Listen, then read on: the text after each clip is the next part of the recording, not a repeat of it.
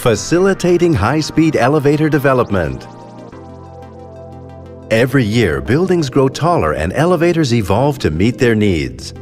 Moving more people more quickly in greater comfort is a priority. As is improving the safety, efficiency, and comfort of elevators. To keep pace, Mitsubishi Electric built the Solae elevator testing tower in Inazawa, Japan. At 173 meters, this was the world's tallest elevator testing tower at the time of its construction. Actually, it's as tall as a 40-story building. Including the car, the cables and the counterweights, a high-rise elevator can weigh several dozen tons. How do you lift a car that weighs several tons in one burst of energy?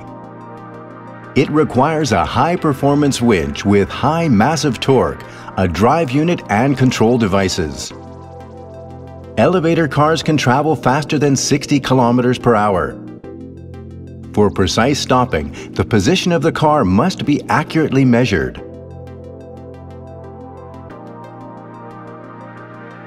A high-speed CPU calculates the ideal speed curve for passenger comfort. And an extremely accurate traction machine ensures a comfortable ride. So it's possible to stop a car smoothly within a few millimeters of flush with each floor. Today, elevators are developed and tested using computer simulations. But to ensure optimum safety, there is a need for more detailed data.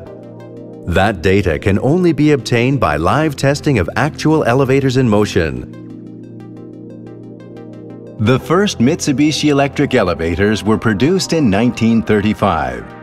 Today they are manufactured at 15 plants worldwide, with more than 1,300,000 in service in more than 90 countries.